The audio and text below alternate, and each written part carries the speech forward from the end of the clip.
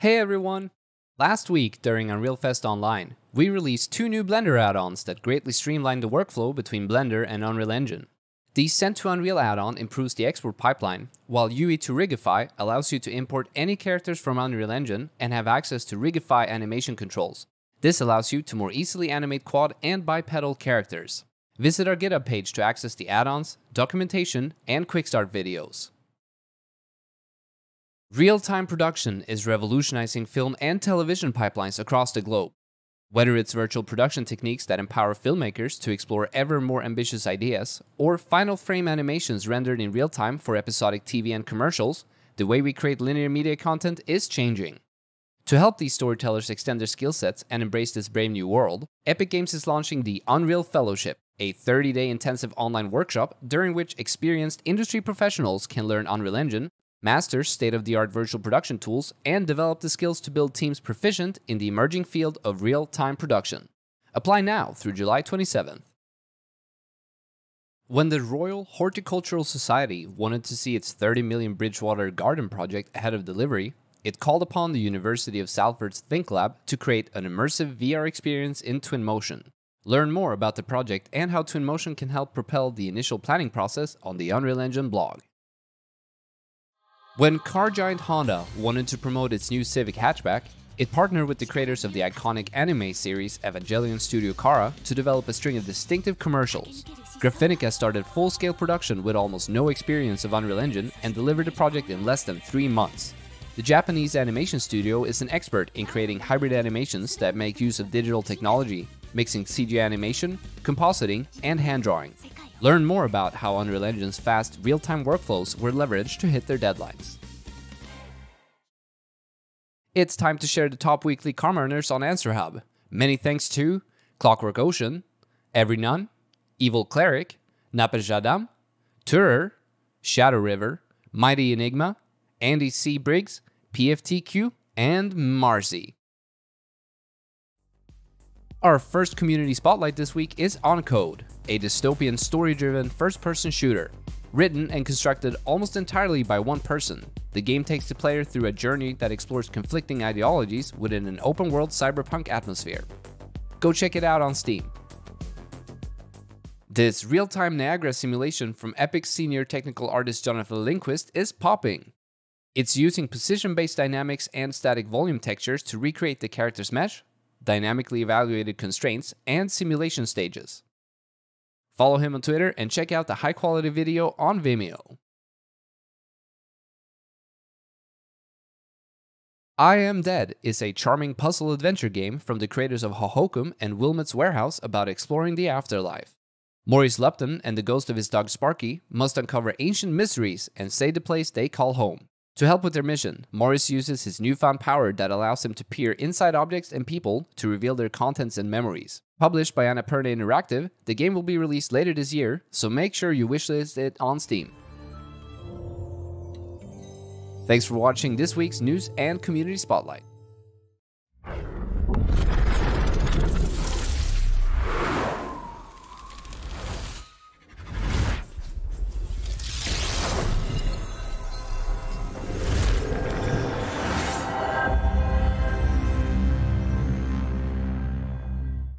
Hi everyone, and welcome to Inside Unreal, a weekly show where we learn, explore, and celebrate everything Unreal. I'm your host, Victor Broden, and today my guest is none other than Mr. Chance Ivey. Hey, how's it going? Long time no see. It's great to see some familiar faces here in chat and a bunch of new folks as well. Yeah, I would call you a stream veteran. Oh, I don't know. Back then we were just trying to figure out, how to do all this stuff and how it works. It seems that you guys have taken it to quite the next level, and I'm just excited to be back. I think it's been like 3 years now, 2 years since I've been on Inside Unreal. So yeah, it's pretty cool. A lot of fun. I'm happy to be here today. I'm glad you're here. Today we're going to talk about something that is near and dear to your heart, the UGC example plugin, or sorry, the SimpleUGC plugin. That's right. Yeah, so I guess a couple weeks ago, Victor, you helped me with this quite a bit, but we had released an abstraction of the Robo Recall modding tech into a plugin and an automation tool script. So it's a little something that I had been kind of working on after hours for some time, just slowly starting to move some of the technology out. I'll go kind of through some of our focus, some context as to what we did, where you should look to find some of this technology, and we'll be walking through a number of different things you can do with the project today. It's a little different than I'm used to for like a demo, because I wasn't really sure which computer I would be streaming from today, so I went through over the last couple days and I made some videos of me walking through the entire presentation. So you're going to see me drop the presentation for a second, open a video, kind of scrub through it and pause, and then talk about things. So if you've got questions about those things, drop them in chat as normal. We'll try to get to what we can in the end here. Yeah, well, I guess without further ado, we can just dive right in. Yeah, let's do it. Victor, you tell me when my thing's on screen. It's on screen. It's on screen. Great. All right. So again, context in today's focus. If you're not familiar, we released Robo Recall back in 2017 for the Oculus platform. It had a mod kit that launched on the launcher. It supported player, enemy, and gun mods, so you could override those things inside the main game, as well as loading all new content as maps. So you could basically build a new maps to play Robo Recall on, or you could even do like some full conversion stuff there as well. It supported all different kinds of content. Most of the runtime hooks were in actor replacement and in map discovery. The editor and the source are available on the Epic Games launcher, so you can just go in there and find Robo Recall mod kit, download it, take a look at all we did there too. It's built on an older version of Unreal. I think we shipped on 4.15, if I believe so, but that's back in the day when we had engine releases, much more regularly, and so there's probably a bit of 14, bit of 13, bit of 15, and maybe even some future 16 stuff in there. So if you're trying to look at that as a resource for now, you're going to find some really great things conceptually and some of the ways we built both the game and some of the modding capabilities. But a lot of that code doesn't necessarily translate straight up to your project now. So hence the next step here is the SimpleUGC plugin automation tool scripts.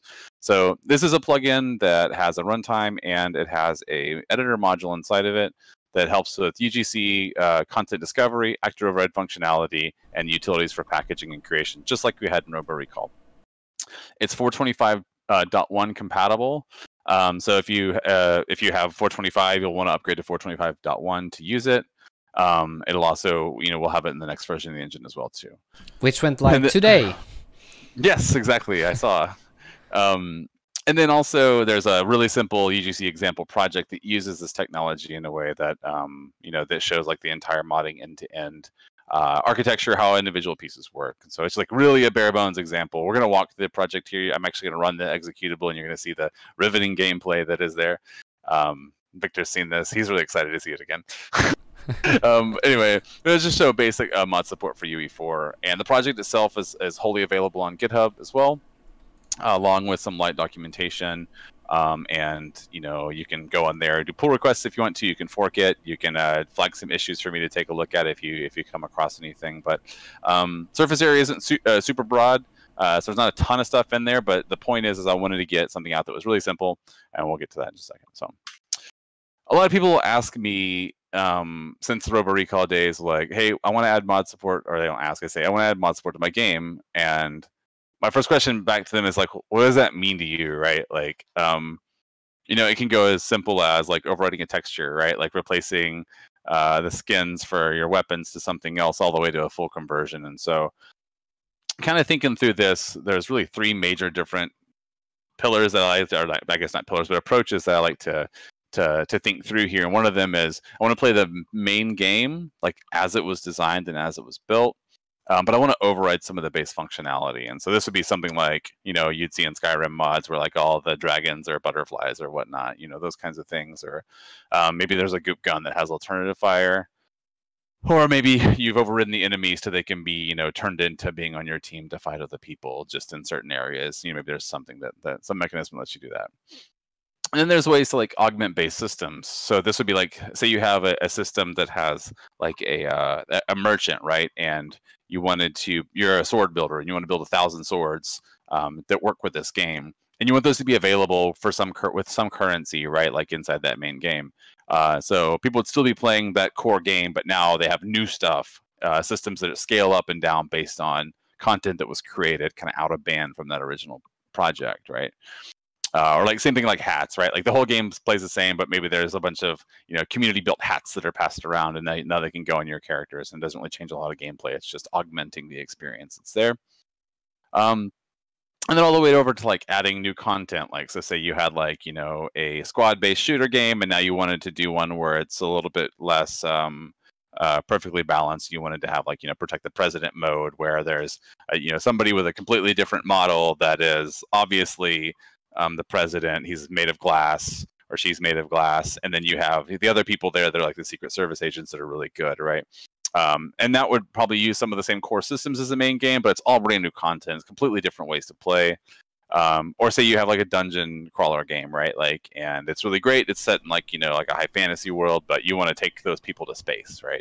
And so you might have space themed maps with different enemies and whatnot. And this goes all the way to like full conversion mods. So kind of abstractly what you'd be looking at here, and the way that I think about this, the way that we thought about it for Robo Recall was like, at an abstract level, mods are just really bundles of content for a game that are created and packaged and distributed separately from that game, right? There can be integrations into main systems, or you can pop out of those main systems and main frameworks into a mod to play it separately. But when you start thinking about it this way, it kind of separates some of the technology pieces from the design implementation. And one of those is very content specific and game specific, like as to what your game might need. And the other one is more about like, okay, how do I structure my content to get it into those right places? So yeah. I'm sure you're familiar with mod tools. I've had a couple people reach out beforehand since we launched the project and say, hey, I've never even looked at modding. I'm not really sure what goes into it at all. So this might be a little bit obvious to some folks, but I wanted to call it out here. So some of the tools you would probably use here is like your editor internally, right? This might be your version of 425, or you've got some, fork of GitHub that you've kind of built yourself. A lot of studios will have that. It's like for instance, we had the Robo Recall editor, right? Or like the Fortnite editor. And that's the thing that we use to build that game. That thing outputs like an executable package that is playable, right? It's distributable and it can be played. From that editor can be created a mod editor, which may or may not have all the same content in it. It may have extra or less functionality because it's for a different user. Instead of this being the entire same thing that you would build your game with, the intent here is to build these little packs of content that can be consumed by that main game and loaded up separately, right? For Robo Recall, we released like the entire editor plus the 2 buttons you've seen there for creating and packaging. And we removed like things like the maps, right? So people couldn't play the whole game, but they had everything they needed inside the entire architecture to be able to go through and test out a mod. So they could build a mod, play a simple sample level, like say they're making a new gun, they could play it against a new enemy, or they play it against an old enemy, or play a new enemy with the old guns, and vice versa, right? They can make their own maps and play them there. The rest of the infrastructure was there. Some people, we have some mod kits on the launcher right now that have full-on, like they basically are, their custom mod kit is really vanilla UE with their project in it. And they're maintaining it separately than vanilla UE since we release, out of band from them. But, they release everything inside of there. So it's almost like the old UT model where you can get at pretty much any of our code, anything that's, that comes with the editor. It's all of our Unreal scripts, all of our content, everything that's in there, and you can kind of recreate your own mods there. And then there are some other folks, too, that have built ways to limit a lot of the content, ship only the minimal amount of stuff that needs to go in there, and then have some other tools that can kind of fill in the gaps to protect some of that IP. A lot of those processes are going to be very custom to your need and what you're comfortable with releasing. And there are ways too that some folks have actually been able to take content that they want to be able to ship for modders to use, but they've cooked it and then had the editor load the cooked version so it can't be easily distributed outside of the editor. So for this project itself, I wanted to kind of let you guys know and gals know what the focus was for me whenever I was taking this approach. It's called the SimpleUGC plugin for a reason. It's not bare bones. Is kind of is hard to say, is maybe too harsh to say for the plugin itself, but we really want to just take the mod support code out of Robo Recall and pluginize it as a start and kind of show all the individual moving pieces and then kind of scale up from there too. We know that you're going to have very different modding needs based on where you're publishing or what kind of mods you want in your game. And so it'd be a little presumptuous of us to make a lot of those decisions for you. And we know that specifically for this, as we've worked with licensees that are doing this, there's really not one size fits all solution for any of it. So, so the first thing is can we pull that code out of Robo Recall so you don't have to download Robo Recall, do some research there and then deduce what you need and then try to port that code up into UE4 or 25, right? And then do it in a way too that doesn't require engine code, right? So can I add mod support using that plugin without changing the engine?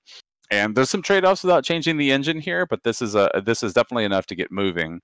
There's a lot more sophistication you can get into the lower level you go, as I'm sure everyone's aware here. But using the UGC example as like a template to work from and the SimpleUGC plugin here, you do have to have a source project because we need to recompile the automation tool for some custom build scripts that you'll want to modify just to get exactly what you want. But you don't have to change the Unreal Engine code itself. And then too, like just saying, okay, well, can I take like a mostly empty game and then sideload an entirely separate game? One thing that was like interesting to me is like, well, what if I just ship like the starter content map and then there's like just a menu that lets me load up an entire kart racing game, and then from that kart racing game I can load up an entire first-person shooter game? Is that possible? Can I do that? And then in form to share, in the form that we follow to share with you guys as much as we can. I wanted to make this as simple as possible, so there's really nothing in there that you're fighting, trying to figure out how it works. And this goes to content too. Like you'll see there's not a whole lot of content in this project at all. It's mostly just some editor code and a few little things that help you understand the relationships between them, which made it hard to actually to promote this thing too, because it's a bunch of editor pieces, a bunch of tech, but it's cool. It's really good stuff. So as I'm sure you've seen before in the blog posts, you can get the project on GitHub. I've probably said that a couple times today too. It's github.com/epicgames/UGC example. Of course, you have to be logged in to see that. Inside this repo, you'll get the whole project itself. You'll get the SimpleUGC plugin. You can see it kind of there in plugin/SimpleUGC. The automation tool scripts are in there as well. There's actually a packaged game that we include also, just so you can just run, extract that exe, extract the zip, and then run the exe, and then use this project just compiled to build mods for it, which we'll walk through here in a little bit. And then there's some quick start documentation on there as well. It just should cover kind of at a high level each individual piece. It walks you through kind of what we're going to do today at a very like handheld way. I won't be reading the documentation today because as much as that sounds like a whole lot of fun for you and for me, I figure it might be better for you to do that without me. And then I'll even go further in depth on taking some of this stuff out and working it into your own project to add. All right, so let's actually take a look. As mentioned, I have videos, which is going to be an interesting experience here, but we'll see how it goes. So have patience with me. So this is the actual editor itself. Victor, can you see this okay? Yeah, it looks good. Great. Okay, good. So I'm going to go ahead and run it, but you'll see I have just this, if I can get this to go away here, there's a UGC example content folder here. And then I've added starter content here just as part of the demonstration, just to show you something here in a little bit, but that's less relevant for right now. There's just the UGC example content kind of in our sample form. This can be moved into your project if you want to. It won't move the plugin, but it'll get this content over there for you. Now, it's got a handful of blueprints, some simple UI, just so we can show you how to discover and use mods. There's two maps. There's main menu map, and then there's example map. Main menu map, you'll see pops up here. If I hit play in editor, it's just loading up one of these UI widgets that's got a list of the UGC packages that it found. And by the way, just so we're clear, I will probably interchange UGC and mod back and forth here. If you don't know, UGC stands for user-generated content. It's not standard in the engine anywhere yet. I'd love to standardize on that. And it's called separately other places too. So you'll hear me say one or the other, but I kind of mean the same thing. And then there's a jump out to open example map, right? So this is just going to open that other map that you have here. And that's kind of it. That's kind of the whole project, right? We have this spawned. cube actor and this spawn sphere actor, right? And they're there on their game. So that's fun. And like I said, I have a packaged version of it. Now this is in the UGC example project root. You can go down and see it in releases. There's UGC example v1 and then package game.exe.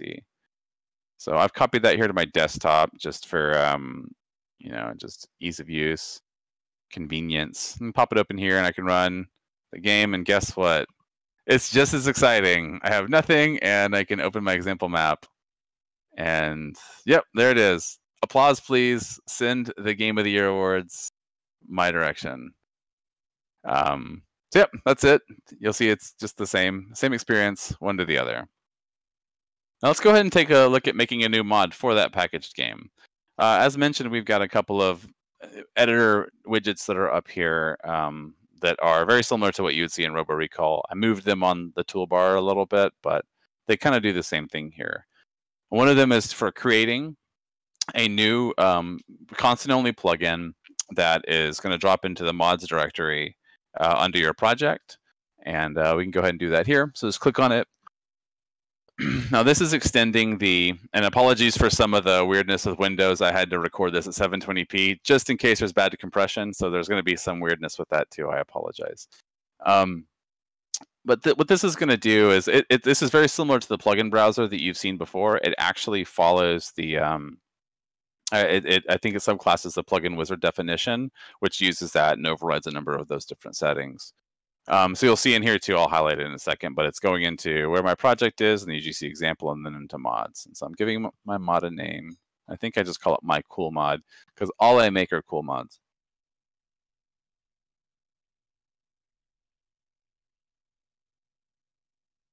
Give it a name, give it my author description, and then it will go ahead and create it. Hooray. All right, and you'll see over here too, my cool mod now has its own top level directory in the sidebar for the content browser. And it takes me automatically to that content folder, right? So you can see it right there. There's nothing in it right now. The base template is empty. Now let's go ahead and take a look at it if we play an editor, right? So play an editor. There's nothing there. I don't really expect much to happen, but you'll see now I have /mycoolmod as a new section here, right? And it's actually making a new like package path all the way up to the top for anything that's inside of there. It's the same way as if you had content in a plugin. So if you're used to working with things like the asset registry or any kind of game packages, instead of being /game/ directory path to the object, this would be /mycoolmod/ right? So we see that up here. There's nothing in it yet, so there's really not a whole lot we can do. But at least we know that it was created appropriately, and we can actually find it. If you were just to make a /plugin that goes here, or just drop something else into /mods, it wouldn't necessarily show up here.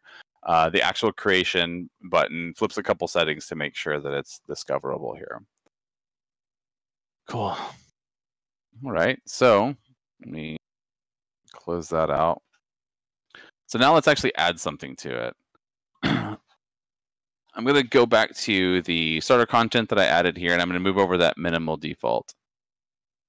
There it is, minimal_default. We'll copy it down into my cool mods directory. Here we go. Double click. Maybe I'll save it, rename it.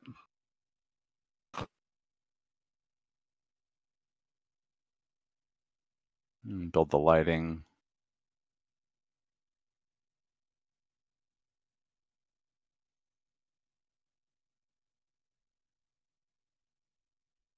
Right.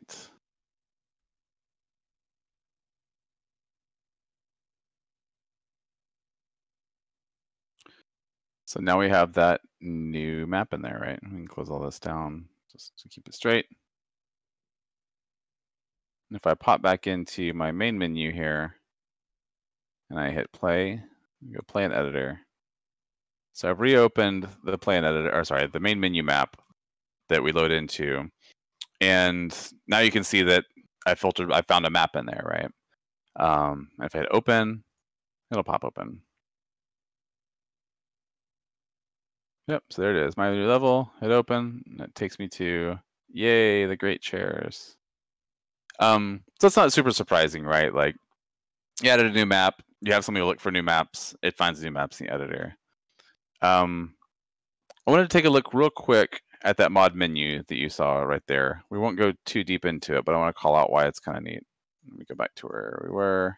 Sorry for the scrubbing. So here,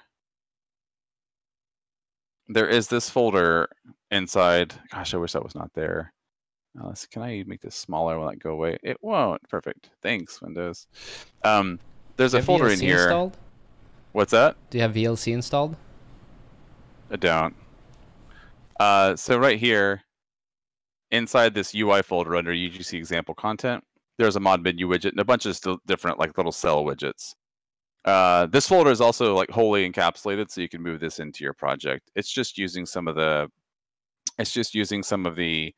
functions from the UGC registry, and you can just drop this into your project, kind of like as a quick like debug if you'd like to.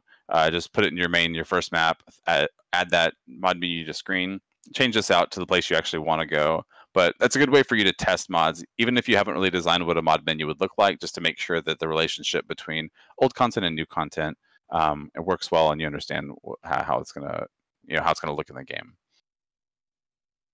All right, so I'm gonna pop down here to packaging and playing new content.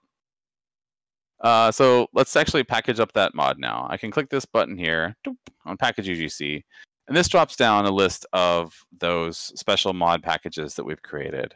If you had like 100 in here, you would have them all down there. I'm assuming that a lot of folks will probably have more than one mod at a time, whether trying stuff out or maintaining things for people to play with. I know I did in Robo Recall. This list is always super long.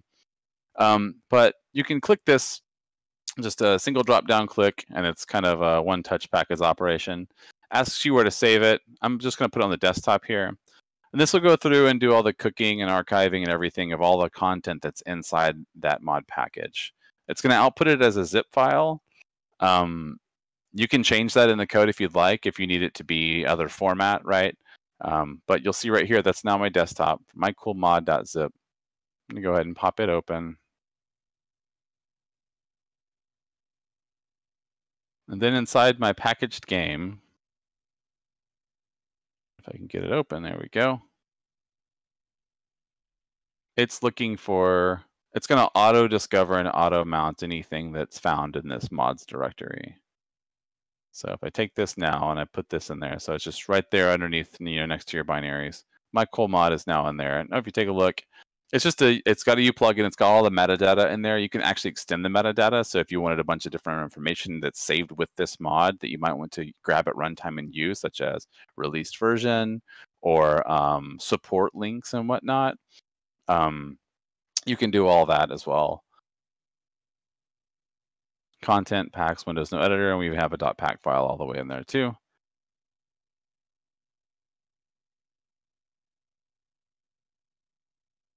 All right, don't want to close yet. Yeah, so now I can go back and run the actual game, and you'll see in that same list, in the cooked packaged game, that new mod is showing to be found and available, and I can pop open that map. And now I have brand new content that did not exist inside UGC example game that now does. So that's like our first like map mod, right? Like now I can play the game where the pawn doesn't move and nothing else happens. There's no mechanics, but I can play this new map. Hooray, right? Oh, that's exciting stuff. All right. Well, it's a core piece, right? Knowing that you can actually implement complete new maps, right? Yeah. It's sort of the easiest way to get started, I'd say. Oh, definitely. And what's interesting about a map too is like you can just put a bunch of junk in the map, and what will happen is that level will build a reference chain of other stuff it needs. So like, and a map can have its own game mode override, right? Mm-hmm. So just even this level, I could build like an entire other game right inside that little thing, and then sideload that map, and now we'd be playing that game. You would just need good mechanisms to get back to your other menu to do something different that you would normally do. But yeah, that was for Robo Recall, that was the first thing we got working, was getting a separate map, and then having the Robo Recall guy, I can move around on it. So then same thing with removing too, right? Like this is a really simple video and I just have it in here. It was supposed to be part of the other one, but it got snipped, so I'm playing it separately. You can come in here and delete this and then run the game. And of course it's gone, which is not surprising. Ta-da! All right, so let's drop that out. So now let's move one step past, here we go. Move one step past maps, and we're going to put a new actor in here as well. If you've done the quick start already, I know some of you probably have. You've probably seen some of the things we're going to show right now, but I'm just going to make a new actor here. We're going to call it our little metal ball, because I'm not a tech artist, but you're going to see some really great material editing work here, I promise. I didn't tag this as, rendering, but I should have. You're going to see it's going to be amazing. So I'm just making this, I'm making a little sphere, make it a little bit smaller, and we're going to simulate physics just so it can actually do something. I'm making new material here too. Metal ball material.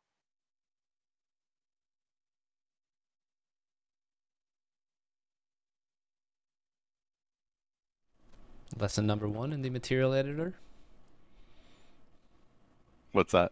This would be lesson number 1 of using the material editor. Yes. I'm making the greatest material ever. It's like a silver with a little bit of blue. It's pretty metallic and it's just a little bit rough. Anyway. So let's see what we got here. I can't spell metal. There we go. And I'm going to go ahead and put that into my level. Sorry for the random sound you might hear. I had a couple of these things running in the background at the same time. All right, just drop one in there just so we can see our actor doing something. And I'm too close to it. That's no fun. So let's move that ball back a little bit. That's more like it. That looks great. All right, so we can stop playing editor. So yeah, that's fun, right? Well, what if we wanted to make that first sphere that we saw in the first scene actually be this sphere instead? So instead of just having this as a new actor and that separate map like you talked about, it's just this other content piece. We're going to actually take that and override the main sphere inside the game. So let's take a look right there. First off, what we did, and this is very similar. If you walk to the Robo Recall code, this is very similar to that. Very first thing we did is on our sphere actor, we have to tell it that it can be replaced. So this is kind of a mechanism for you to control specific things in your world that you want people to be able to override or not. It's kind of nice to say, hey, the game just falls apart if you turn all these things into whatever, but there's going to be a number of different things. Again, it'll depend on how you design things. You could put this on your base actor and then have everything inherit from it, but what we do here is we add what's called a make replaceable actor component right here. And on that component, there is a field or a property called actor replacement, or it's an actor replacement section called compatible replacement. So what this does is it basically says, hey, I'm a sphere, but I want people to be able to override me, right? And the compatible replacement exists there to make sure that whatever is trying to take its place is compatible with the rest of the code, right? So you might have something, a perfect example would be in Robo Recall, we wanted to override the pistol with, like a goop gun, something like that, right? Something you hold, or a sword, right, even. And the pistol couldn't just be overridden with our metal ball because there are interfaces and stuff that are expecting a pistol and parts of the core game would just fall apart. So we had a superclass called Addon gun that all of our guns kind of work from, and that was the interface in which we did all of our, function calls, event, subscription, property settings and whatnot. So in that case, this compatible replacement was Addon gun. So that way, only types of Addon gun could try to replace this thing. It's kind of a safety thing. And for this is just a regular old actor that doesn't really do anything, so we're just going to say actor. So it's nothing special. So now we've marked this actor as replaceable. I think this video is over and it's just going too far. So there it is. Great. Now we have to tell the metal ball that it's supposed to replace that actor. One thing that, and I'll pause for a second. One of the reasons we did this, as opposed to having some separate manifest that's trying to map these things together, was in VR we wanted to bring everything into like runtime priority order, as opposed to you having to muck with things like an ini file or some other configuration data asset or whatnot. So we wanted you to be able to say, I want to activate this mod, and the classes that are supposed to override know what they're supposed to do, and the classes that are going to be overridden know that it's okay to do that. So you're not having to do a lot of this one-to-one thing. You can just kind of one touch using the menus, just apply overrides, and the two pieces know what they're doing. Anyway, so we'll take a look here into metal ball, and I have a component here that's similar, but it's just called replacement actor. So the other one says, hey, I'm making this replaceable, and this one's saying, hey, I'm making you a replacement. And then there's like this actor classes to replace array in here. And this one's an array. It's not just like a one-to-one mapping, because you might want to say, in Robo Recall, for instance, we had people that wanted to play only pistols. The entire game, every gun is a pistol. That's what you have to deal with it, right? You don't get anything better. You don't get anything different. And so we wanted to say, okay, we'll just make, pistol overrides everything, and just put everything in that list. But for here, we can just drop down here and we can just override our sphere actor, right? And then save this down. Then I think that's the end of the video. Yep, cool. Dun, dun, dun. And now we have one that's supposed to be overriding the other. And there's now two pieces to it. We're going to look at one of them. One of them is, how do I say I want this mod active? And we'll show that in the menu in here a little bit.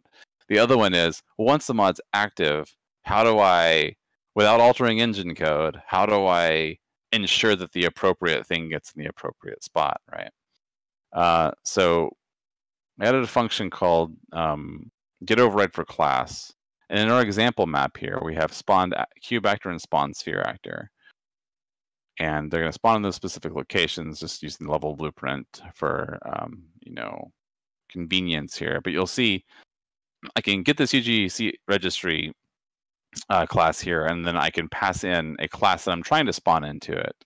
And if there is an override registered for that cube actor, it will return the other class. But if not, it'll just pass cube actor in. And so you can see the same thing kind of over here with our, I think it's the sphere actor if I go over to it. So now I've made one replaceable and the other one a replacement. I just need my menu now to say, hey, make this override active, and then this function call will return the appropriate class and spawn it. And all this stuff is also in the documentation too, so if you're looking for more information on that, you can. Now, one thing I wanted to call out real quick back here.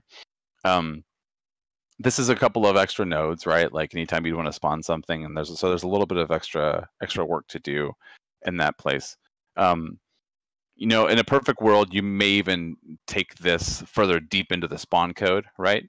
As opposed to having this in every blueprint that you want to spawn something, just do this quick check. I believe the checks are pure, so they should be pretty faster. They're all in the C++. But at the same time, you might want to, for performance reasons, again, if you're comfortable working in engine code, do this down in the spawn code as opposed to up here. That way you kind of do it more globally if you'd like. Other side of the coin, though, this is kind of nice, and it was really nice for Robo Recall because it gives you really fine control over the things, again, that you can actually mod in the game. So not only do you have the ability to say, okay, all sphere actors are moddable, but then I could build a world where, like, I have to have a sphere actor over here, or I have to have this enemy here, or I have to have this building, has to be this building that the game falls apart for some reason. You can just say, okay, override those, but not this one. Like, this one has to ignore overrides, so you don't do that. A good compromise between the two would probably be working into the spawn actor code and have a checkbox, that you can just turn on, turn off to say, hey, allow overrides or not. But again, a lot of that would require a lot of engine code. And that wasn't really, it was outside of the scope of this, so we didn't want to have everybody here having to go through and make significant changes to some of the core functional pieces of tech here.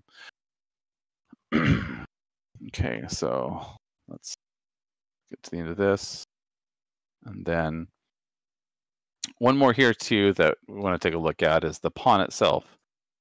So since you don't spawn your pawn anywhere, you kind of have to work this a little bit differently.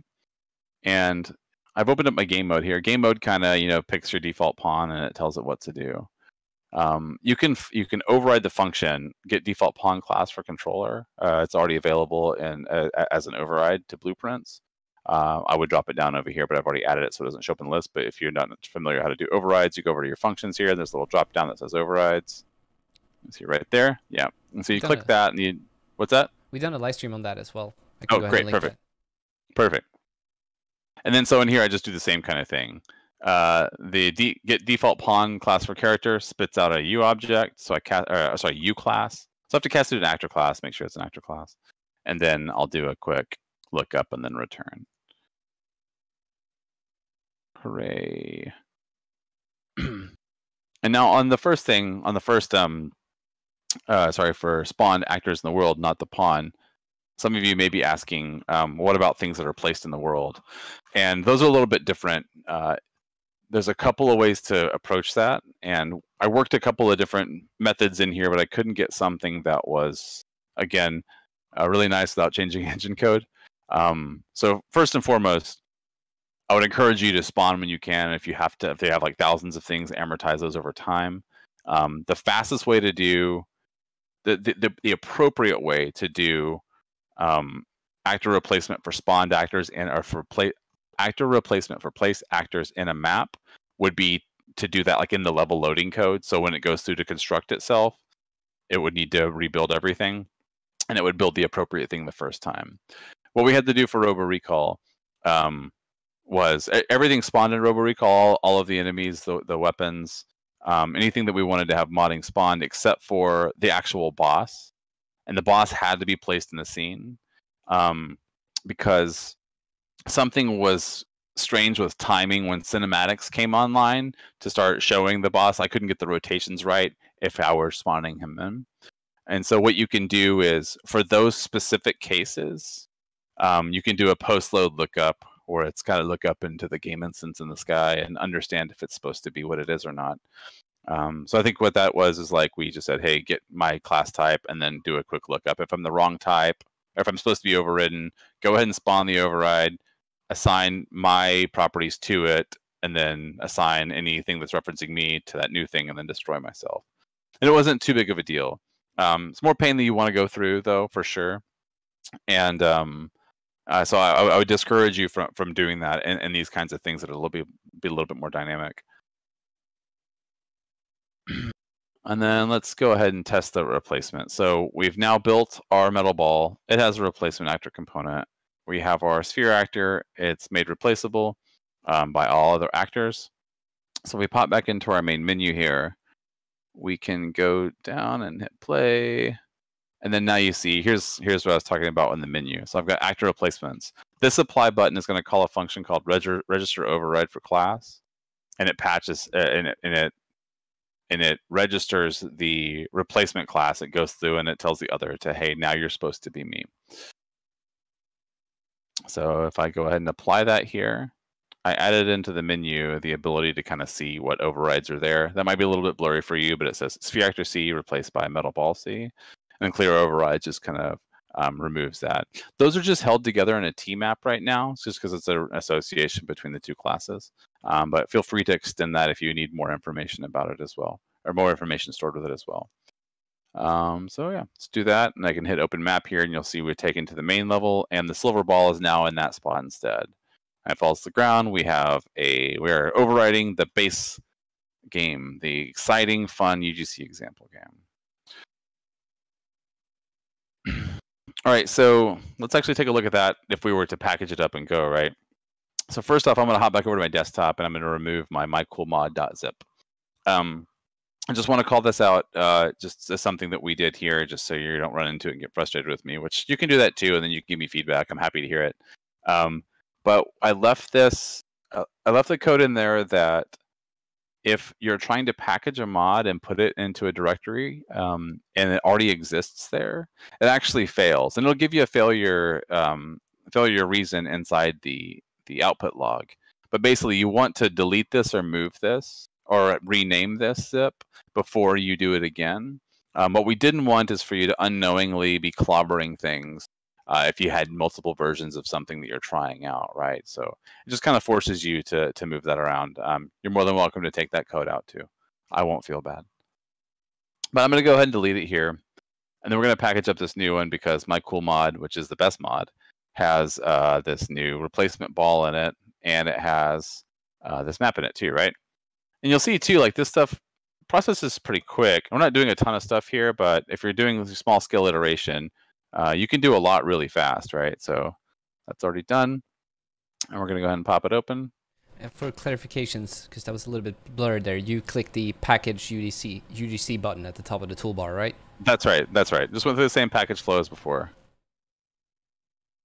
So I can hop into package UGC when it's an editor, back into my mods directory, and then paste that in there. Going a little fast here, but it's things you've already seen. And now I actually have my metal ball inside my core game. So this is again packaged game, and now I've got a new actor that's overriding the actual main game. So now we've actually built and shipped to my desktop a real mod to UGC example game.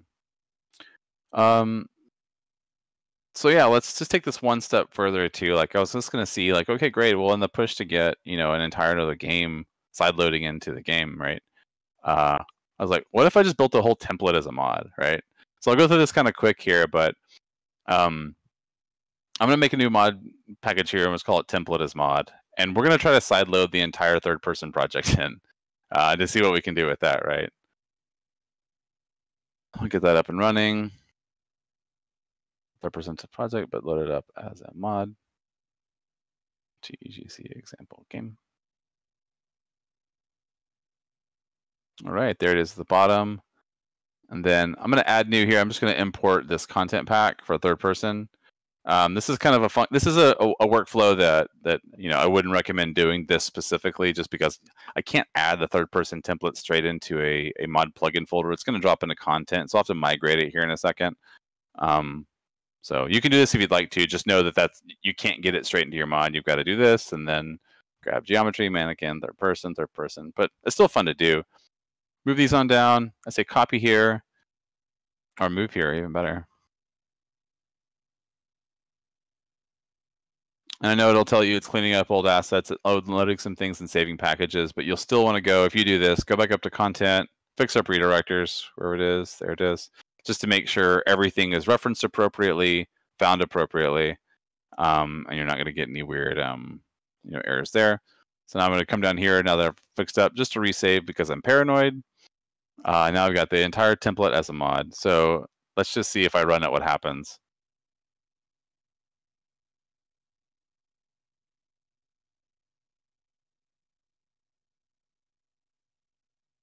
All right, so now you can see template as mod as another mod package over there.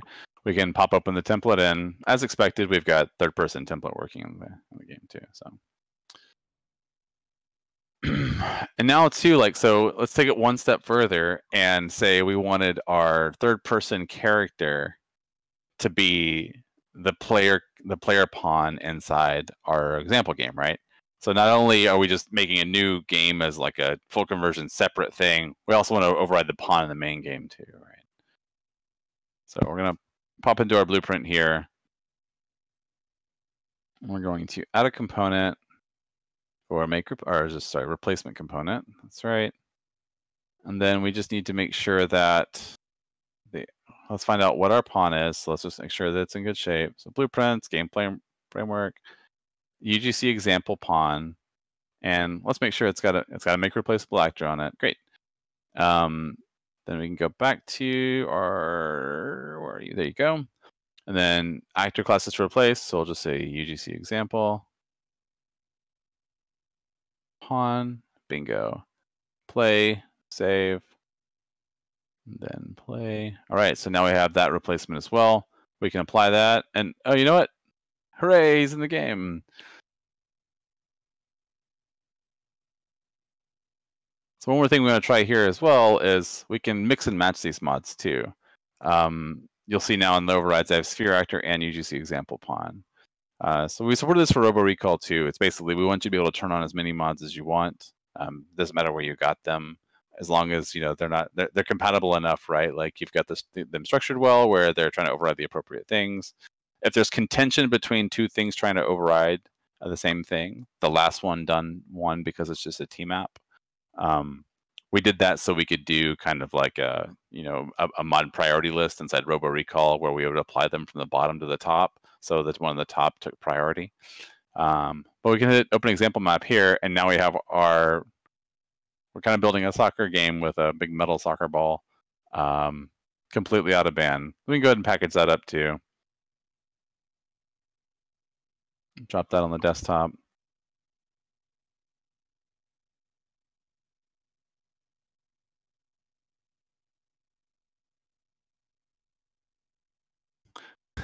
Evertech, never wait, because redirects can be a nasty mess. Yes, they can. Always fix them up. All right, so I'm going to move my my templates mod into my mods folder here. So now I've got two loaded up. And then pop open UGC example project, and I can let's go ahead and apply all from all sides, and then boom. So now I've got a brand new cooked, packaged, distributable mod for UGC example game. Like I could take this right now, these zips, and mail them to any of you that have this UGC example EXE, the project, and you could play these if you wanted to, right? So like if you get some cool mods for the project or whatever, you just mail them to me and I can play them over here as well, as long as you're doing it against the same project version. So that's kind of like an overview of the project. I mean, there's really not a whole lot left to look at there. There's, I think, like I said, I could dig deeper into the UI widgets and stuff, but it's all pretty straightforward as far as those go. I'm going to pop back open this guy here. So we have a few more things to take a look at here. All right. So when it comes to actually adding mod support to your project, based on the work that was done here, there's a quick start in the GitHub repository. Please read it. There's a lot of pages. A lot of it covers what we've already done here, but try not to skim through it too much, because there are some important steps as far as what you need to do, and I'll cover some of those things here that are there. But I worked with this the handful of different folks we've had tested internally at Epic to make sure it works well, and I built it from scratch a number of different times. I actually used the doc itself as is to add mod support myself to vehicle game, just as a test to see if it would work, and it's super neat. You'll need to have a source build of 425.1 or higher. This is because you have to rebuild the automation tool, and you can't do that from the binary. But it's as simple as just downloading it from GitHub and just compiling it. You don't need to change anything in source. Your project will need to be a code project, and that's important because whenever you generate project files, the SimpleUGC automation scripts, the project will be in your project, and the scripts, the batch files that go through and look for those things, they'll find your project if it has modules, and it'll add those things. This is really simple to add. All you have to do is just add an empty C++ class, and voila, you're a C++ project. You don't need to write C++ to do this. It just has to be that model. And so no worries if your blueprints only right now. You need to copy the SimpleUGC plugin over for the function libraries, components, and editor extensions. You'll have to take a look at the UGC-based game instance for the UGC registry object class. We'll take a look at that here in a minute too. You'll want to set up some sort of runtime hooks to integrate mod content into your game. So what we showed today were the runtime hooks of actor replacement. I just put this little shunt in there that allows us to do a quick check before we do something else. But if you're doing something like expanding like a library of, like I said, swords for a vendor or whatnot, you want to make sure that your game is designed and your systems are designed to take those new things into consideration.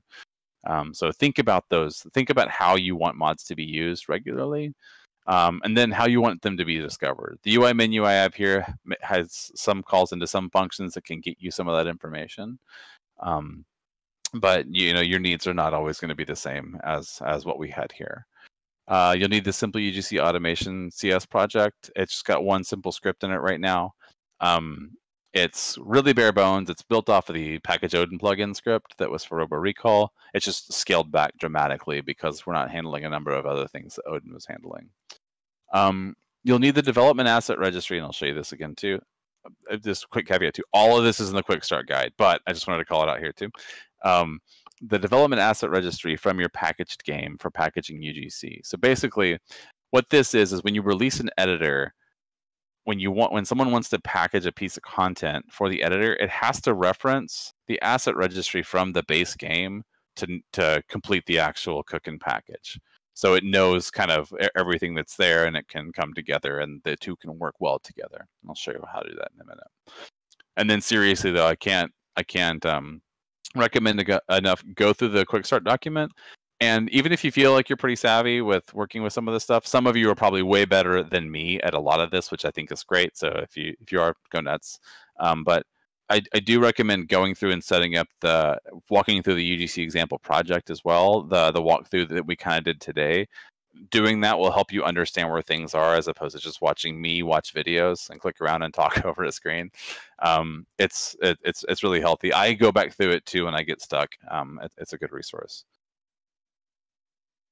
So looking at these specifically here, the SimpleUGC plugin, you can see this is a screenshot of the GitHub. It's under the project /plugin/SimpleUGC. You send that to the same spot for your project. Shouldn't be anything special there. Now, UGC-based game instance. This spawns and creates our UGC registry object. Someone on Twitter rightfully brought up that this could probably better off be a subsystem in UE. And one of the reasons we didn't do this, like Mike Fricker and I were talking about that, but one of the reasons that I didn't move it over into a subsystem and I left it here was because this is exactly how Robo Recall works right now, and Robo didn't have that feature at the time. And I wanted, at first at least, for people to be able to draw the parallels between the two if they want to see something that is bare bones and then something that is a lot more robust. They at least have some of the same places to look for some of the same code. That may change over to be a subsystem in the future, but in general, this is inside project settings, maps and modes, game instance. If you have a custom game instance, you can easily subclass it to UGC-based game instance. All of that's different in there is the mod registry. It shouldn't be any big deal. The blueprint library that gets the mod registry is just pulling it from the game instance. So if you're savvy in code, you can change that as well too, however you'd like it to be. Let's see here, runtime hooks, as mentioned on the right here, because I put these in order. We have how you actually tell things to be registered, and on the left we have, okay, whenever we're trying to actually use one thing, how do we get at the other? Again, this is going to really depend on what you want to do. This is for fun, simple actor replacement. Like in vehicle game, for instance, using just this stuff here, I was able to build vehicle games that had multiple cars, that all had rocket launchers, that had life, that you could destroy, right? That's really fun. I built that in an afternoon. It was really great and a lot of fun. So you can get a lot of mileage out of this, but it's not going to meet every single use case that you have. So just think about that and how you'd want to do it. The important part here is finding that big new bundle of content, using the asset registry or some of the functions that we provide to get the content you need, and then find the appropriate ways to inject them into the systems that you want to be extended, augmented, replaced, whatever. The SimpleUGC automation project. So this has just got the package SimpleUGC plugin script in here. You'll probably want to look at, this and expand it over time. There's probably a lot more you want to do with actually packaging a plugin. Maybe there's something at the end of this when it's finished. Do a callback to server to send it somewhere, to mail it or whatnot, to name it differently, to serialize it differently potentially. It's totally up to you, but this is all there. You'll need to move that over. So right now, this is also under the project, and it's under build scripts. Move that into your project, build scripts. And then if you follow the guide on the quick start, whenever you generate project files for your UE4 project, it will grab these scripts, add them to the automation tool project, and you can just right click and say build, and then you're done. And then the development asset registry. This is something that you don't copy from us. So don't copy this one out from our project, because the one that we have is the development asset registry for UGC example game. Yours would be from your project, right? And this would go into whenever you build your project, you can build the game.target, build the game itself in Visual Studio, or you can do like a full package, which will do that for you either way. What that'll do is that'll build a saved cooked Windows node editor to your project and give you this asset registry. After that, you'll copy the metadata in the asset registry folders from there to your project / releases, which is a new folder that you'll make, / named release / Windows No Editor. Now, the release name here is for UGC example game, and then even in some of our build scripts, those two things they're important and they have to match. You'll read in the quick start guide that I hard coded them specifically for UGC example game. You will want to change those for your own project, and ideally those are driven by something that comes out of an ini file or from your build system, right? Your build system makes these changes, and then it generates this releases project for you and moves these things over there. We left it as it was for Robo Recall because we didn't want to be too presumptive of your setup, but open to change that in the future as we find how people are using this, and what is probably the best use case overall that we can support. Putting that into an ini probably is the appropriate call, and then just updating the ini every time you up your version. But nothing we provide out of the box would generate the releases folder for you on your end. So that would probably be something that you would work into your build system or do by hand like I've been doing. And then seriously, again, just a reminder, please read the quick start guide. There's a lot of good information in there. And it being on GitHub as well, if you find an issue, not like I'm having a problem with doing something, but like some inaccuracy inside this, you can tag me on the forums, and I'll try to get up there and fix it as quickly as I can. But that's the link to it. It's available there too. You can read it on GitHub as long as you're logged in. So let's take a look at a couple further customization things that you might want to do here. And this is outside of the scope of the project, but just kind of to be inspired. And you can reference Robo Recall for a lot of this stuff since we did it there. First and foremost, the icons we put in there were built by our editor team, and they're beautiful and we love them. But they don't represent your game at all. When you're going to build and release a mod editor, what you want people to be able to feel like it's like your mod editor, not just UE, right? Like, as much as we love UE and how it looks and stuff, if you're building like Dragon Game 6, this might be like a create an UGC and it's got like a dragon that's holding a machete, because dragons don't hold machetes. But those kinds of things, right? Work your branding into there. These icons are located in plugins, SimpleUGC resources, kind of as an expected thing. We have both create and package icons, as well as the icon here for the base template. It's just the U logo. You can replace those too. Speaking of templates, you might want to add some. I didn't add any here since we didn't have any content, and I couldn't really build them in a way that would, again, not be too presumptive of your setup. But if you take a look at Robo Recall, you'll see that we have a bunch of different mod templates that we support, right? So there's like custom pawn, custom this gun, custom that gun, custom empty gun, custom enemies, starting points from all the different enemy types. In that templates folder, they have, I think there's a base template that does the plugin information, and then it also holds a bunch of assets, right? So when you create these, it copies this over into that mods directory. Since it's I think it's plugin wizard definition, you can look at plugin wizard definition code and see what it like the wizard, I guess, sorry, the new plugin manager, the new plugin dialog that shows up has a bunch of different templates too, right? So if you want to see how a lot of those are set up, you can look at that code and then just start adding your own as well. But this might be, if you're doing like I said on vehicle game, there might be like a new desert map, new snow map, new motorcycle, new this car, new that car, and have people have jumping off points to at least get moving. And the same thing for splash screen. It's not something that is uncommon for us to do internally, is to change our splash screen for our editor internally, right? But for mod kits as well, like, we have the editor splash, that's just Unreal Editor for people to load. You'll want to change this out for your modders so it feels also just like your special kit that's built specifically for building content for your game. That is under like the project path engine content splash. And just change that out and it should work. So moving on to functionality for other asset types. You'll see inside the thing is UGC registry.cpp, if you're comfortable working in code, that I added in here. We lean on the asset registry for a lot of things. And what we'll do is we'll pass in one of these UGC packages, and then we'll pass in, you know, kind of an out array of, you know, of classes or maps, or whatever the type is that we care about. So for right now, we're just looking at classes and maps here in this library, but it'll be trivial for you to go in and copy these things over, change the filters, and then instead of a TRA U class, maybe it's like a U material or something, just to get a list of materials back out of the asset registry. The code's boilerplate enough that the only things that are different here would be that return type. So if you're looking at doing, you know, just material replacement on specific things, would be a way you could get all materials in a certain package. And then also too, saving user preferences for mods they have enabled. For Robo Recall, we didn't allow you to do class by class overrides. You could just enable an entire mod or disable an entire mod, right?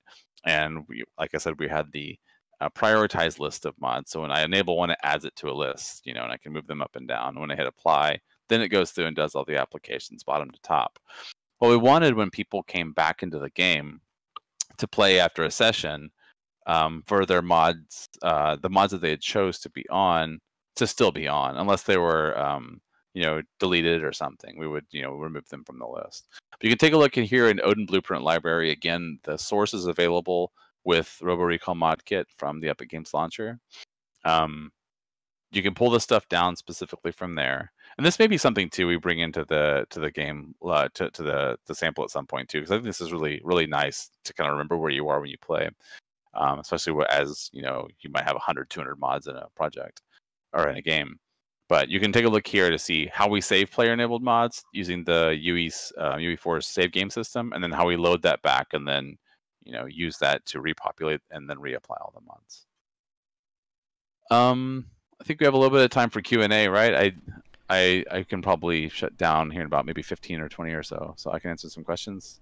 20 minutes? All right, let's go, because we got plenty of questions. Let's do it. Okay, great. One of the first... Oh. Yeah, do you want me to just hop on the list, or?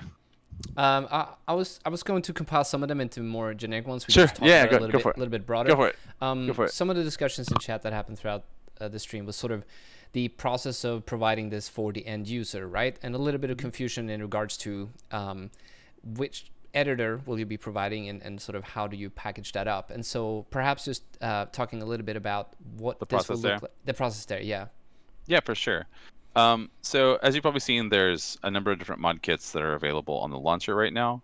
If you want to release your own version of Unreal Engine to your community, it would have to be the way that you release Unreal Engine, redistribute Unreal Engine tools, would be through GitHub or on the launcher. Some people have opted for GitHub because they do a lot of code changes and they want to do things, you know, really quickly, and you know, I'll always have the latest available and take pull requests from the community as well, like having their project almost end-to-end open, right? GitHub in general is a little bit more cumbersome because, as most of you all know, large binaries in your project, right, aren't going to really work well there, and so working around that, it can be a little bit of a pain, and in general, a poor user experience if someone has to compile like an entire editor. So, prepping an editor for release depends on the sophistication of your build system. If you don't have a build system, you would be doing some of these things by hand. But what happens is you reach out to somebody on our team, you know, like either Victor or Amanda, they'll probably get you in touch with me whenever you're ready to release. And then we would start the process of getting the tools set up to be chunked and sent to the launcher. So there's some simple paperwork that just makes sure that your IP is protected. And you're saying that we can release your project there, and then you kind of have a tool that can allow you to just update it and send it out as you have updates to your game. If we take it back a little bit, you know, obviously pushing, sure, you know, something to the launcher, that can be a rather big thing, right? And not every team might be ready to do that immediately. The process of sort of being able to say, perhaps you just want to test this. So say you made a game for a game jam, and just for fun, you wanted, you know, others to be able to mod this game. What would the process for the end user be then? Yeah, sure. In that sense, if you're working from like a really core vanilla version of UE and you haven't made any engine changes, it's probably not a whole lot different than just giving them the plugin and then giving them, like, having them work through this stuff and then giving them your project, right? Right. So they need the project, right, of that you were working on, and then. That's right. They would need to go through the process of getting the plugin compiled, so your project would load because you would be using some functions that they don't have, and then yeah, they would need the build scripts as well, so they could actually package the content for it. There was another good question on the same topic. Let's see, in regards to publishing this, right? Because as far as I know, you're not able to just share a version of the engine, right? The only sort of legal means to sharing a complete custom version of your engine, the only two I think you mentioned, it's GitHub and the launcher, right? That's right. That's right. You can't just zip your engine up and sort of send it off to someone, unless they're on your team and they're under the same licensing terms, right? That is correct. So a good thing to note there, so that we don't start seeing uploaded versions of Unreal just flying around on GitHub that isn't connected to the Epic Games organization. That's right. And coming through the launcher too, that allows you to set up a EULA for your users as well too. Right. Right. So you can protect your own IP when it's out there in the wild. Now I know some of you, especially a lot of you in the community that I've worked with, don't really care much about that. You're more about sharing than keeping things to yourself. But yeah, that's one thing. Like we can enforce a EULA click through there as well. Andre just asked, still confused how this works. How do we protect assets and classes but provide access to create new child classes with exposed parameters? Yeah, so there's a couple ways to do that. One, you can move the assets that you have into native and then not release your source, right? So there'd be DLLs, so you can build everything from there on down. Another way would be to a lot of different licensees have gone through the process of cooking down specific assets that they don't want people to have access to outside of just the editor itself, and then having those reloaded in the launcher. Say if you're primarily designing your game in blueprints, would you be able to sort of, if you plan accordingly and make sure you're not referencing your entire game in like the pawn, for example, would it be possible to sort of take a portion of the content that you have in your game and submit that without all the other assets that you might not want to share? Yeah, definitely. It really depends on what modders need access to, right? So this comes down to like designing out specifically what you want them to use, like to actually build mods from. A lot of times, what I've seen a couple people. I've seen a couple people. What they'll do is they don't want you to have access to their game mode or their pawns, but they want you to build up other things that are isolated enough, encapsulated enough that they don't have tendrils into other systems.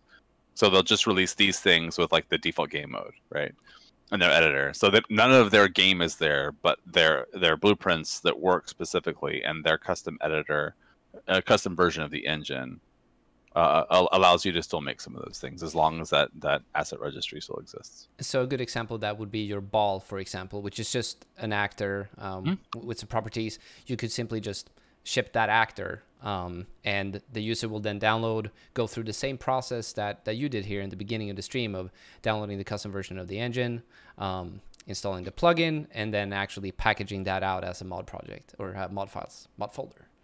Yeah, I think that could work. Mm-hmm. There were some questions if this will ever be included in a launcher build of the engine. I don't think so, mostly because, well, it really depends. If we can find good ways to wait, sorry, I guess I should ask the question. Are we talking about the project or the plugin? Because plugin, so working with the plugin. Yeah. So the plugin on a binary build. If we can find ways to make the automation tool take some of these scripts, like if there's better ways to more abstractly, send the appropriate command. And someone had a really good idea of that inside the forum thread earlier. Then you could do that we could pre-compile it and send it out for versions of the launcher that are binary only. But the big thing is the automation script, and there's a lot of things in that automation script too that people will mod developers will want to make custom for their mod kits, or sorry, mod kit makers, moddable game creators will want to make custom for their game. So that's something I looked into before, and that was the big stopgap. Was there's not enough flexibility here outside of writing those scripts in code, and writing those scripts in code does require a rebuild of the automation tool. But we can certainly look into it. It's something I wanted to do that to begin with, and I hit that roadblock, right? So. Well, it's cool that it's available at least. We'll keep working on that. Let's see. Is dependency possible with mods? For example, mod B requires mod A to work. Yes, we did this with Robo Recall as well. The way that you'd want to do it, so we don't have any mechanisms in right now in the library to do that. But what you would do is, whenever you bring up a module, you would just have to make it check that the other module's there before it makes itself available. We do this in Robo Recall. So it's just a manual step in case you require that, right? Yeah, I'm pretty sure we do that in Robo Recall, but I think that requires code mods. To be able to sort of check references at runtime, right? Yeah. That's right. That's right. Also, there's the way that I wrote the UGC packages struct, what it does is it takes a subset of the plugin information and it puts it there, so you would want to present that to your user, right? Like I don't want to put like a bunch of the raw data or the entire set of information from the U plugin inside like a game UI, right? So I made it smaller to where you could just say, hey, here's a name description and then like maybe like a version. You could extend that to actually say requires these other things too, and then put a filter inside your inside the find UGC packages for loop that runs in the code there, and say, hey, this requires those things, so you hold it over here. If we don't find those, we can't enable you. And for code mods, and especially if you start modifying the plugin, you would just have to distribute that in a similar manner on GitHub. Yeah, so code mods are an interesting one. This doesn't support code mods out of the box, and that's done on purpose. Robo Recall does. What I was trying to avoid here was the fact that sideloading a DLL into any application comes with, severe security risk, and I didn't want to encourage people to build games that were insecure, right? Like, there's a lot you can get without it, but it is totally possible, and we do it in Robo Recall. So I would say if you're going to be getting that deep into modding, definitely look at the Robo Recall code for how we do C++ mods, because it's a little bit more involved, but it is functional. It's just it makes it a little bit more of mods become a little bit more of a liability, right? When you're not really able to secure those well, and I'm not the expert on security on those things too. So I would caution people that are doing that to keep that in mind. It's a good call out. Which platforms do mods support, and other limitations on certain platforms? So using this right now, since we lifted it straight off the Robo Recall functionality, or the Robo Recall tech, it's working on Windows. I need to take a look at. I haven't tested it on others yet, but right now that's where we are. There's no reason that a lot of these scripts wouldn't be also applicable on other platforms. I just haven't gone through the process of rebuilding the automation tool to be able to package this on Mac. But I can't imagine, we're not doing anything that's super platform specific here. Mm-hmm. It's all for the most part pretty straightforward. It just comes down to package paths and asset discovery. Let's see, got a few more. How would extending classes such as this work for classes that need database information such as stats? Not entirely sure if they mean remote, so pulling from the web. I'm sorry, can you say again? How would extending classes such as this work for classes that need database information such as stats? I'm not entirely sure that I follow. I think they might be referring to pulling from the internet, but not entirely sure. We can, if you can clarify that, and then yeah, sure. Feel free to drop it in the forums as well. Yeah, the forum thread. So if you're new here for the streams, welcome. When it comes to the live streams will always go up on YouTube afterwards, and if you happen to watch this when you're not live and you're like, I can't ask my questions, the forum discussion thread, where it's also where we announce all the live streams, that's the place where you go to sort of comment and discuss in terms of the live stream, and I'm sure Chance will be happy to jump on there and help you out in case you have more questions. Now I said that. Now I just promised that you'll be in. That's all good. I think I can grab like 2 or 3 more. Okay, that's about how much I've got. Okay, great. With regards to the get override for actor class, if my game has a multiplayer mode and a client hasn't downloaded the mod, what will happen? Probably not great things. So UT solved this problem by ensuring that people before they join the session all have the same mods. The UT code. It's funny. We based some of the Robo Recall tech on the UT code, and we based this on the Robo Recall code. So I would say if you're working through something like that and you want to make sure that those things stay in lockstep, I would reference the UT4 code that's available on GitHub as well. All right, last one then. On performance, it seems possible to design and develop a game entirely via mods. Yes? Sort of a Gary's mod approach almost. How might performance be affected if your game was practically entirely in the mods folder? I don't think it's going to cost you any differently, right? Like, as far as performance goes, if you were to build it into the same game, you pay a lot of the loading costs for getting that, like, at startup there, because basically it's extending the asset registry, which is, making all the things available at that time. So once a pack is mounted, the content's available.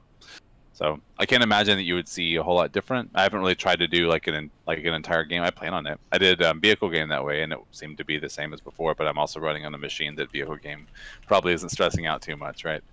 I haven't seen anything differently there. A lot of the things we did for Robo Recall, which is more of a constrained platform, right? Because we had to build to the Oculus spec, which was quite a bit lower, and then it had a whole bunch of stuff into it as well too, right? We did a couple of really big maps and a bunch more enemies, like throwing a whole lot more stuff on screen that were not in the original game. So I think what we had was the VR pawn and some of the game state things were the only, or game mode classes were the only thing that were running the actual. There were only things from Robo Recall that were running in that mode. The only things we ran into there was just because it was more constrained, was just the too many things on screen at once, or some of the shaders didn't work from the map that we brought in, but those were more platform specific, and we would have had the exact same problems if they were in the main game. And one thing that's interesting too, like whenever you're doing this as play and editor, like it's looking at these content packs as if they exist inside the game and play and editor. So if you're seeing similar performance between one or the other there, I can't imagine you'd see a big difference whenever it's packaged as well. Yeah, I would probably suggest, if you're thinking of releasing mod support for your game, to probably write up a little bit of documentation that might be tailored to someone who's modding their first game. Totally. Just sending them a link to sort of the quick start guide for the plugin itself and the example project, that might be a little bit tough, and you probably want to customize it specifically for your game anyway. And having a little blurb there about, maybe like note about performance, and maybe provide them with some resources, and that's good in general. If you're interested in sort of foster a community that is excited about game development and not necessarily just your game. It could be, a lot of us started by actually modding video games. And having that little piece of documentation could be a nice, or almost required, I would say, specifically for your game, explaining your actors and your base classes and what you got going on in your game. That's right. Yeah, and you can get it really far with just some of the base stuff that comes with UE, right? Like I think some of the first mods that I ever built were just taking some simple content from UT, moving it around, and then having different spawns and lights and whatnot as well, right? And just using some of the core systems for how UT worked. And I learned a lot just doing that. And some mod editors are very sort of cut down versions of an editor, right? But this actually allows you to give your community the full potential of Unreal Engine, and they can do pretty much anything they would like to, and also allow them to grow and continue to make awesome stuff. Now, one thing I wanted to mention too that Victor pointed out when we were first talking through this, there's no reason that you couldn't take some of these same approaches to build DLC for your game. Right. So imagine you have a game that's out there and you wanted to add like an entirely new mode to it, but you didn't want to cut a new client build, right? You could just basically hey, I'm just going to go in and make a new package of this thing and then inherit the things you want. Use it wholly as an internal tool, and then package it up and then distribute it out to your community. So it's pretty cool. It's very cool, actually. When I realized that, I was like, oh. That's great, right? Yeah, because it is one of those questions that come up frequently, and it's not easy to do. This allows you to actually do that without the amount of work that is required with the chunk downloader, installer, and yeah, honestly, I don't know those steps by hand. Yeah, you and me both. I was gonna go. Go ahead. I was just saying at the same time though, like say you build your game more modularly, and I'd have to test this out to see how it works. But say you build your game all more modularly this way, and you have an issue with one of them, you could just patch that one as opposed to patching your whole game, right? Yeah. This is kind of nice, not having to do a whole client build. All right. With that said, thank you so much, Chance, for coming on. Yeah, sure. Thanks for having me. Yeah, doing it. I mean, developing the plugin as well as coming on and talking about it here. I wanted to mention a couple of things before we go offline. If you're interested in meeting other developers around the world working with Unreal Engine, go ahead and check out communities.unrealengine.com. As you might know, almost no in-person meetups are happening around the world, but the groups have taken this into their own hands, and they've started doing virtual meetups on Discord and other various platforms. So go ahead and check that out. Make sure you visit our forums. There's also an unofficial Discord channel called Unreal Slackers, which is a great place to discuss stuff in real time, ask questions, or just chat with like-minded people. We also exist on Facebook. There's a Reddit, who'd have thought? And of course, follow us on Twitter for all news related to Unreal Engine. If you are interested in becoming one of our community spotlights for the week, make sure you update us in one of the channels on the forums, the release channel, work in progress channel. We also browse ArtStation, Twitter, as well as Unreal Slackers. We're still looking for more countdown videos. I have not received any in quite some time. And the countdown video is what we do at the beginning of the stream. It is 30 minutes of development. You fast forward that into 5 minutes, send that raw file to us together with a logo of your game. We will go ahead and composite that, and you might become one of our countdown videos that we sort of rotate through. Make sure you follow us on social media, and next week we are going to have Helge and Jeremiah on, and they're going to be talking about how to use control rig, how to animate using control rig, and they'll be showing off the sample project that is available on the Learn tab of the launcher or Marketplace. It's one or the two. It's either on the Learn tab or the Marketplace. And once again, big up thanks to Chance. Chat, give a big shout out to Chance here for coming on, taking time on his day, having a good time with us, talking about all of this stuff. I think with that said, I hope you all stay safe out there, and we will see you again next week. Bye, everyone. See y'all.